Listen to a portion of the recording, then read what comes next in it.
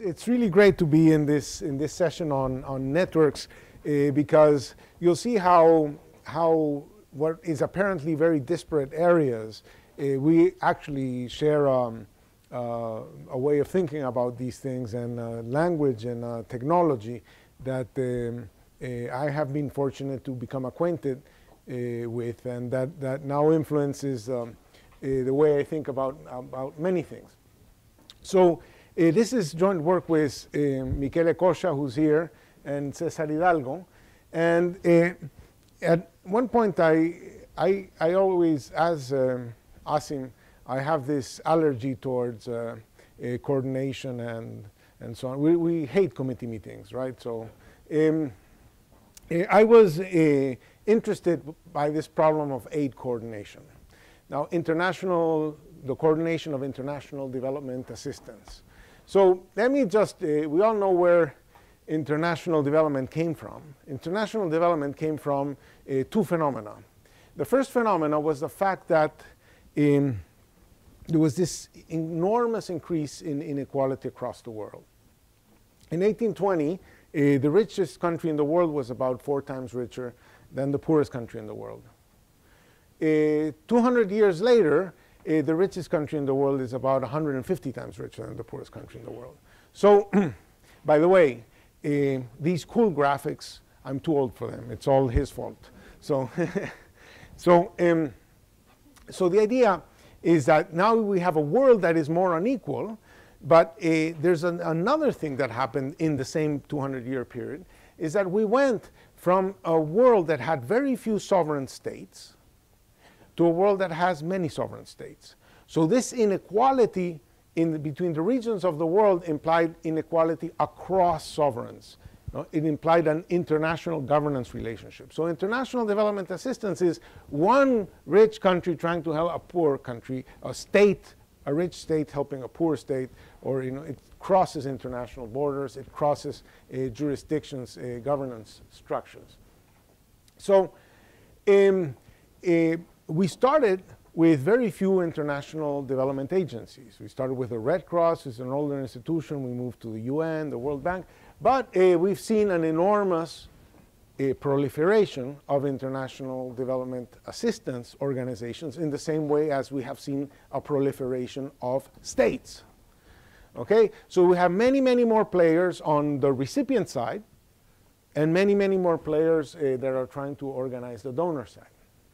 So actually, we have something like a tripartite network in which we have donors that try to link to countries on issues.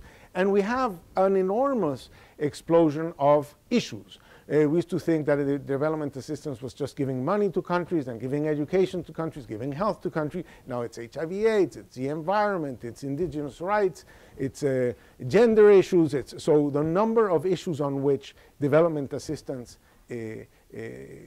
cares about has exploded. So you have this explosion of players in these 3 dimensions. Okay? So how are they supposed to coordinate? Well, there is a de jure process of coordination that says, let's put all the presidents together and let's agree on a set of Millennium Development Goals. So now we agree what the purpose of this is, and we have all agreed these are the Millennium Development Goals. And then they tell each country, they say, you go now and write a poverty reduction strategy paper. And you write a poverty reduction strategy paper, and after you have written that paper, you convene a consultative group or a round table. And in that consultative group, all the donors come in. Okay? And if you Google, there are 11 million plus pages of roundtables associated with aid coordination, okay? Or 1.5 million pages of consultative groups coordinating on development assistance. And if you just Google the word aid coordination, you get 300,000 hits.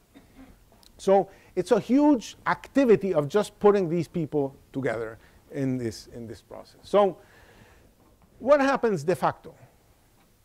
De facto, this is a process that is unlikely to be organized through this coordination channel in the same way as the coordination would break down in Asim's example, in the same way as it would break down on other cases. So what happens de facto? Well, de facto, the problem we have is if we take the 150 largest aid organizations, the 110 poorest countries, and say 30 issues, there's 500,000 possible connections that you would have to make.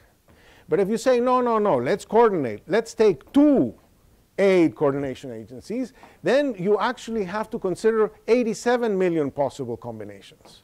But if you say, no, let's not make 2, let's make 3, then in that case you need to consider 13 billion possible coordinations.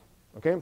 So you see that this thing, this way is going to break down. It's not going to work. It's too complex an area to be done this way.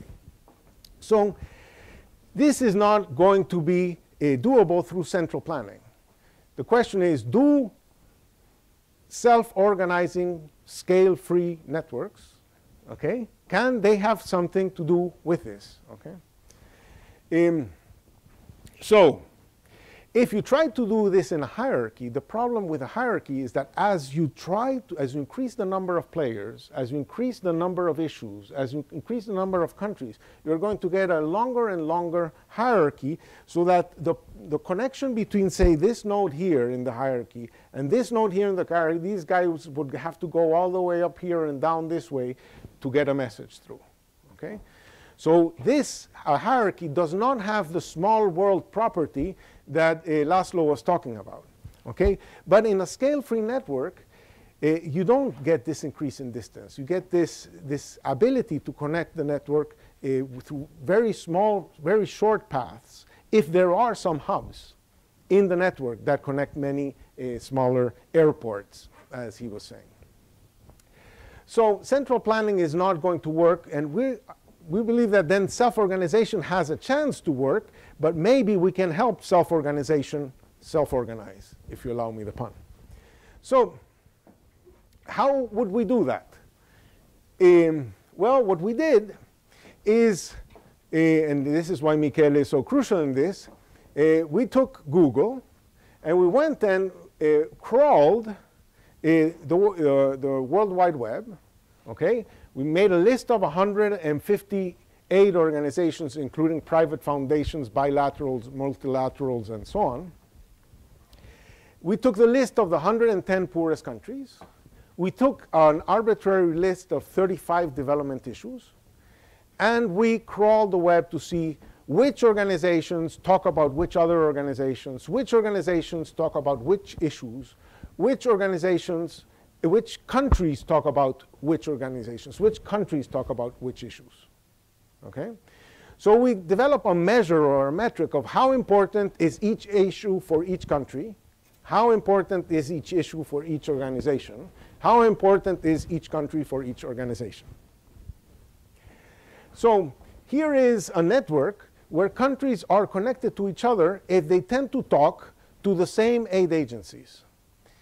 And this is emerging from the data. And what you find here is that the world has structured itself somewhat geographically. The African countries tend to talk to the same aid organizations. The Latin American countries talk to more or less the same aid organizations. The East European countries talk to the aid organizations. But the big countries, Mexico, Brazil, China, and India, talk to organizations that like big guys. Right? So there is some structure that has emerged in the way this aid industry has evolved. If you look at the issue map, you find that some organizations concentrate on issues such as corruption, human rights, and democracy. And you see how these things are connected. Interestingly enough, the aid organizations are all about development, rising incomes, and so on, but they don't really give a hoot about electricity, tourism, transportation, or manufacturing. These things are orphan issues that don't have really a home in the international development community. This is going to be an issue. And this is the network of organizations. Which organizations talk about which other organizations? And this is a very interesting network because it has a scale-free property. Okay? You have these very big hubs here. The World Bank is sort of like the premier one. It's a very big hub that connects to many, many other places. Now, in the color of these nodes, we put how anthropic they are. That is, how concentrated they are on issues, or how diverse are the issues that they talk about. And the point is that the World Bank is an organization that connects to many people. It's highly connected, but it does not specialize in any particular issue. It talks about everything. And in some sense, the reason why it can connect to many, many people, it's because it talks about everything. And this goes into part of the strategy and strategic decisions about the World Bank. They say, well, they should focus, they should concentrate. You cannot be all things to all people. In some sense, they have to be all things to all people because they're playing this systemic role of connecting. And the same is played by the Save the Children Foundation that connects many other foundations to the issues and so on. So in some sense, we can connect a country to an issue, a country to an organization to an issue, but we can also connect, say, a country to an issue by looking at which organizations are connected to the issue that the country cares about. So this is what are the issues that the country cares about, and what are the organizations that care about the issue that the country cares about, okay? So let's tell a story. Let's build an example. This is the case of Bolivia. So suppose in Bolivia I want to know who cares about Bolivia and who cares about microenterprise, okay? So on the x-axis I have who cares about microenterprise, and on the y-axis I have who cares about Bolivia. So if you wanted to know who cares about microenterprise in Bolivia, say, you better talk to these guys who are here. They care about both. But maybe if you don't find anybody who cares about both, maybe you'll find somebody who cares about microenterprise and has not thought about Bolivia, or somebody who cares about Bolivia but has not thought about microenterprise. So you don't have to know, you don't need a consultative group and so on. You just look at our website. Now, you might notice here that the International Cooperation and Development Fund is very well matched with that issue. If you ask which organizations are related to Bolivia and which organizations are related to the issues that Bolivia cares about, so you sort of match which are my natural partners, which are the organizations that sort of like care about the things I care about, okay? And this is what this graph tells you. This tells you which issues Bolivia cares about and which issues are important to the organizations that care about Bolivia. So is there a good match between the issues that Bolivia cares about and the issues that are important to the organizations that care about Bolivia? Okay? And that's, for example, Bolivia cares about microenterprise, and the organizations that care about Bolivia also care about microenterprise. Okay? So microenterprise is an issue that for Bolivia is well matched. But there are a bunch of issues, for example, job creation, that Bolivia cares about, but the organizations that care about Bolivia don't care about. Okay, so they don't have like assistance in that particular field. So with this, we can generate a ranking of how well matched are organizations between the issues that they care about and the countries that they're operating in. So some organizations are well matched in terms of they're caring about the issues that are important for the countries of their operation. And you see the ranking there. And the International Cooperation and Development Fund, which I mentioned before in the case of Bolivia, is well matched. But there are a bunch of organizations that are very poorly matched. Okay, and the Belgian, there's a Belgian development fund up here somewhere in 19. And the other one, there's another Belgian development fund, which is down here. I guess one speaks French and the other one speaks Dutch. But the Rockefeller Foundation is down here. The China Development Bank is up there. We can look at which countries are well served and which countries are poorly served. Okay, and we can look at which issues are well accommodated, so that the organizations that care about the issue are in the right countries.